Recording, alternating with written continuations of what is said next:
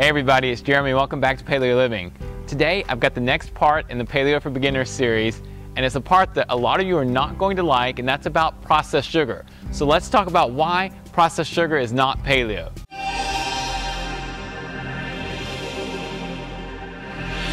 First of all, what is processed sugar? Well, here's what it's not.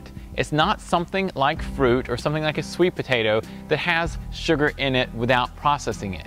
It is things like table sugar, corn syrup, high fructose corn syrup, any type of processed honey, any type of processed molasses, coconut sugar, or anything else that doesn't look exactly like it would have looked when you found it in nature.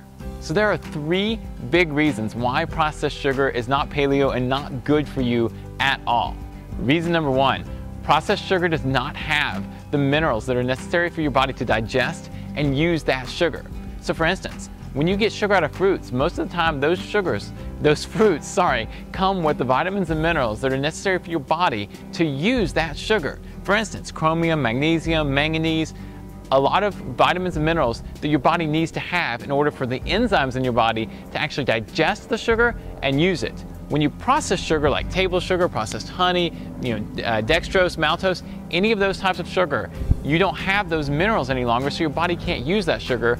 And what happens is not only can you not use it properly, but your body starts leaching those minerals out of other parts of your body to use them to digest the sugar that you've just eaten, which is a really bad thing because then you'll become vitamin and mineral deficient in a lot of other ways. Reason number two, processed sugar makes you eat a lot more. This is not true of things like fruits that have sugar in them. When people eat fruits or other natural foods that have sugar in them, people make up by not eating as much later. But when you eat something with processed sugar in it, say a soda or a cake or a cookie, you don't make up. You actually eat just as much later, which would put you in what's called a hypercaloric state. That means you're taking in more calories than your body's using, and at that point, the sugar becomes toxic for you. Reason number three, processed sugar disrupts the bacteria in your stomach and intestines. Now, you probably know from when I've talked about this before, but you've got a lot of bacteria in your stomach and intestines, and they're really, really important. Some of them are good, some of them are bad, most of them are kind of in between. But when you eat processed sugar, it causes overgrowths of the bad bacteria and starts to kill off a lot of the good bacteria. That's a big, big problem down the road. It makes you eat more, it disrupts your hormones, it disallows you from digesting, it allows you not to digest foods as well, and it starts to allow a lot of other things through your gut.